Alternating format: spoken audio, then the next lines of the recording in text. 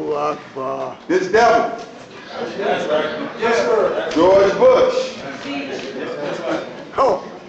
The nerve of Mr. Bush. Yes.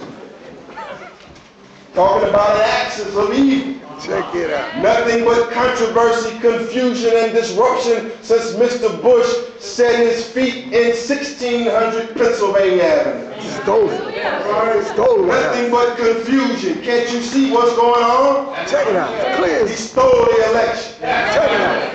Outright stole the election. The masses of the people voted for Al Gore. But Mr. Bush is in the White House. Yes. He was not elected by the people. He was selected by a group of electoral college delegates. But that's baby knowledge. He stole the election. Because he's sitting in a seat of government that is not legitimate. That's right. Come on. He's sitting in a seat of government that derived its power from the theft of the land from the original so-called Indian, the red man of this land. That's right. So we just say he stole it. We say he stole that which was already stolen. That's right. United States government. Even if he was elected fairly, he still would be illegitimate. That's right. Come on. For the whole 2,000 by 3,000 miles of America has been stolen from the original people of this land. September 11 breaks out as soon as Mr. Bush gets in office. Rejects the UN Conference on Racism, rejects the proclamations, the declarations, and that which was decided at the UN Conference on Racism on September 7th, September 8th, September 11th, breaks out 3 days later. I ask you, is that an accident? 3 days later, after they arrogantly walked out of the UN Conference on Race in Durban, South Africa, rejected reparations for African people, rejected the proclamations condemning Zionism. 3 days later, September 11th goes down. I ask you, is there any connection? Now, this Mr. Bush, this devil, Yes, sir. is talking about nuclear war openly.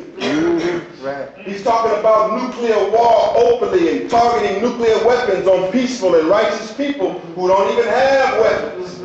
Yes. He's saying now he has a shadow government.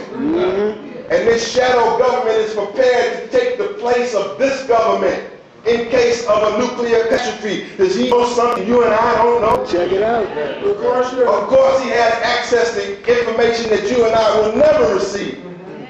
For the information we receive is rare and rare and precious.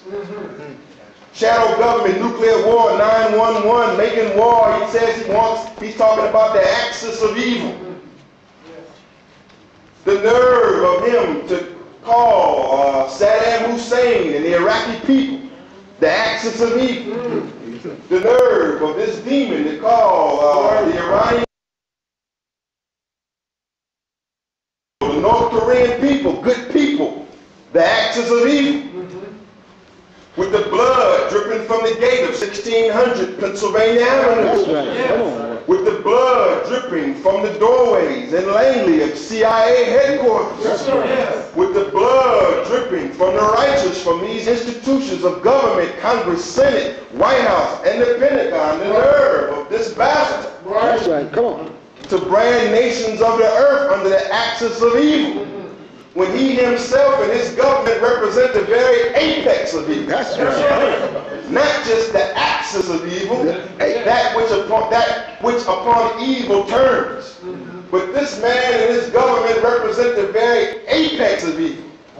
It represents the very pinnacle of that which evil can be measured or described by. That's right. When you do evil, you cannot match the evil of this man because you do not have the power to multiply your evil act with economic and military force to negatively and adversely affect the lives of the people. Yes. I don't care how bad you are, you cannot outdo Bush. That's right. Come on. For Bush has an armada of evil to do his evil with. When he says the axis of evil, policy changes on the earth. Yes. When he proclaims the axis of evil, it becomes a part of the political culture of America. It becomes a term of usage, and it has value. It's wrong as hell, but it has weight. It has value. The apex of evil. talking about Come on. Get him. the axis of evil. That's right. Come on. Let's continue on. Yes, sir. And we'll move quickly.